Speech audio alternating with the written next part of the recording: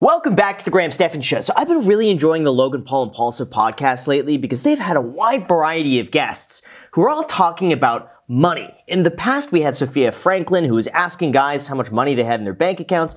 And today we have Casey Neistat, the original, the OG YouTube vlogger, who is talking about how much money he made across his career and how much money he made by selling his company. And with that, I want to comment on it. As soon as you hit the like button and subscribe, that would mean the world to me. That's all I ask for. So thank you guys so much. And now let's get to the video. I do a lot of angel investing. Okay.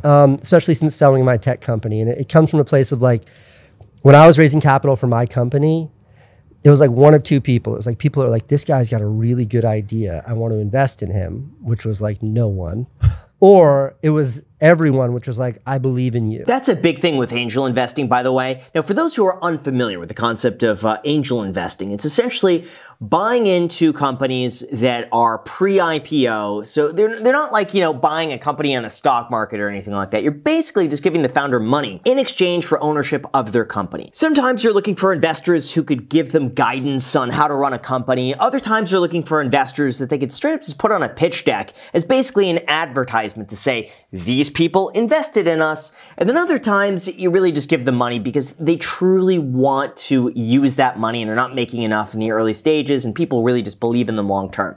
Now, in Casey's scenario though, when it comes to angel investing, that is basically money that in most cases, you're just lighting on fire. It's money that is completely illiquid. It's really hard to cash out of. And it's either you're going to IPO and make a lot of money or you're going to make nothing. So to angel invest like this is basically you have the disposable income you want to throw at companies and see if they, you know, flop or if they become a big winner. Have any of them taken off? Angel investing is tricky.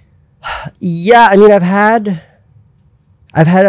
a couple of, I've had 2 wins that have put me in the black for every check I've ever written. Whoa. That's crazy. See, that's angel investing for you. Is that you really have to spread your investment across a wide variety of companies. Otherwise, if you just do like one here and one there, chances are you're going to lose. So it's going to take about 25 companies on average to be able to hit one that will hopefully do enough. Hopefully. And even then, you know, in my opinion, it's when you have more time and money on your hands, you can start doing these things. And usually you're a strategic partner, so you're not only just investing your money, because money can be easy to come by. It's you're investing your resources, your connections, your advice. That's really why a lot of these companies want to raise money at different stages. I never had money until real money until I sold my company, which was 2017, I think. How much you make off of that? The equity sale was 25 million. So what was announced to the public was that it was 25 million. That's what they paid for the company itself. But then we had like a fat comp package and like all this other shit. So it was like the total sale was like right around 36 million. $36 million. So basically when you really break it down, they're valuing his time as being worth $11 million. Because keep in mind, he's selling the company itself for 25.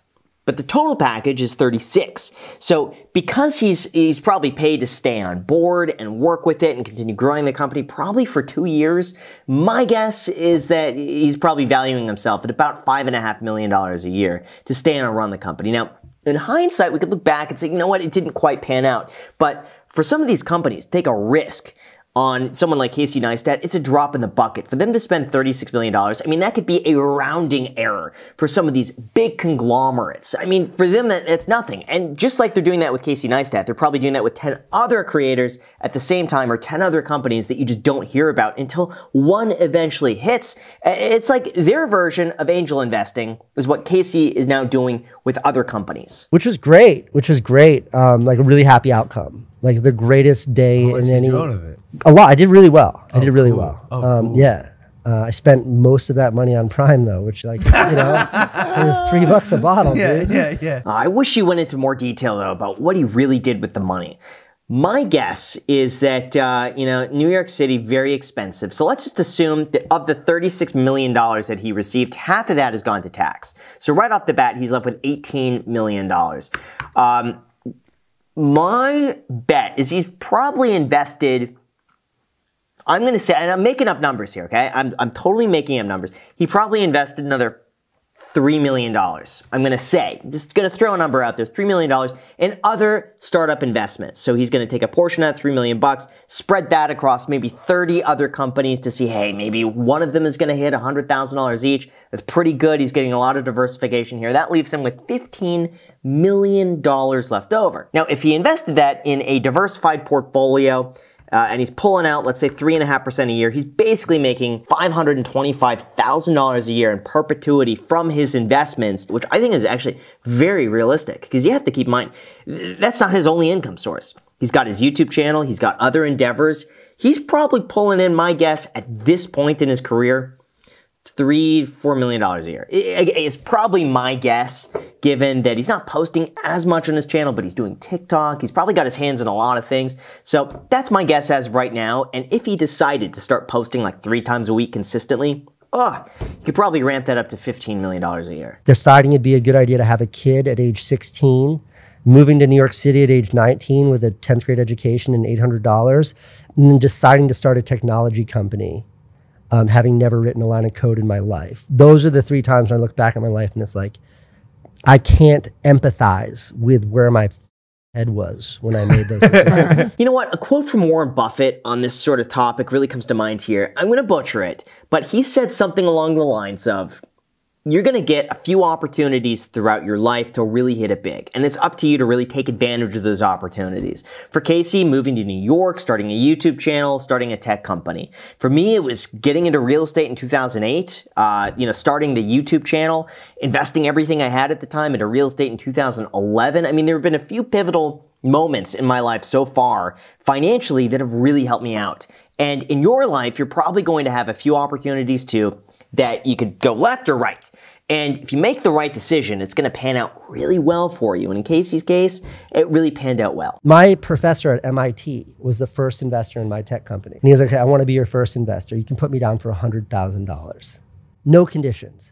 And like the minute that human being who believed in me said that, I was like, I will die, but I will not fail. You know what, though? It's got to be really motivating not to let other people down like that. Like, when they hand you a check for $100,000 and say, hey, this is how much I believe in you, go and start this company, make some money, turn it into a real business, you're not going to let them down. I mean, listen, you might let them down, but you're not going to let them down willingly. I mean, to take someone's money like that and then go about and run a business afterwards, like, it's got to be so motivating just not to let that person down.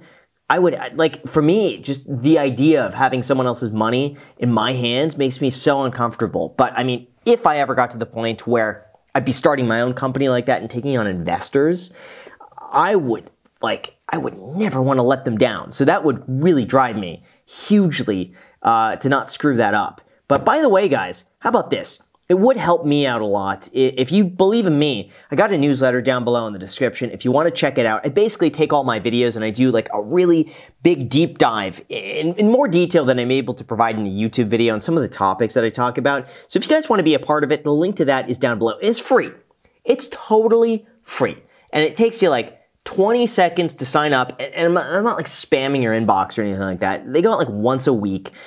We end up having like 60% of people reading each newsletter every single week, which is pretty high. So if you want to be a part of it, the link is down below. It's free. I'm not going to spam you, okay? And you could always unsubscribe if you're not happy with it. But let me know what you think. Been spending some time in the newsletter lately, and it's been going really well. So let me know what you guys think. I'd love to get to a place, although I don't have anything that I have the passion about that you have for Prime. And I say that, and like the passion that Jimmy has for Feastables. Like, I had it for my tech company, where it's like, no, what matters to me now is promoting this thing that's mine. I don't really have that right now. And that kind of feels good. Yeah, the one thing I've noticed, though, with Logan Paul and Mr. Beast, I mean, they're all in on one single idea. They're not, like, dabbling here and there. And Mr. Beast is, in a sense, but he's kind of pulled back from Mr. Beast Burger. He's going through some stuff on that. Logan Paul, the same thing with Prime. Like, he's all in on Prime, and everything else he's doing is really just an advertisement for Prime. I think it's really smart. I think that's probably the way to achieve longevity in any sort of YouTube career. And I recognize, even for myself, like, by not having a product like that, besides the newsletter, you know, you kind of limit yourself in terms of what you could do. The genius behind what Logan Paul and what Mr. Beast is doing is that that could run independently of Logan Paul or Mr. Beast. which, you know, on YouTube, it's like your face is the brand, your face is the business. And if you take your face away, the business goes away. So I think it's really smart to diversify in ways like this. Casey hasn't done that to that extent because he is the brand, but if he did, he would just have to give it the same attention that he gave his channel, and I know it'll do well. I think if I could do anything I wanted, all I would do is hang around in my studio and like build new shelves, like screw shelves into the wall. Yeah. Nothing makes me happier than that. What's like a category that you would put all that stuff? Carpentry, manual labor. Oh, got it. You know what? It's weird, but I kind of get the same enjoyment of building something or constructing something with your hands. There's something you get out of it where you're working with your hands and you see the finished task and you know what you have to do. It's all you focus on. I did that recently with the garage. I painted my entire garage. It took 12 hours, but I painted the whole thing black myself. And it was really enjoyable. Like, it was one of the few things. And it's been a long time since I woke up in the morning and was just like, I'm excited. Like, I couldn't wait to wake up to paint the garage. I know it sounds weird, but it became this task where I just loved it. And I wanted to just keep going late to finish the garage. I got so much satisfaction from that. I used to be able to get that from making YouTube videos, and that's dwindled. Sometimes I get it.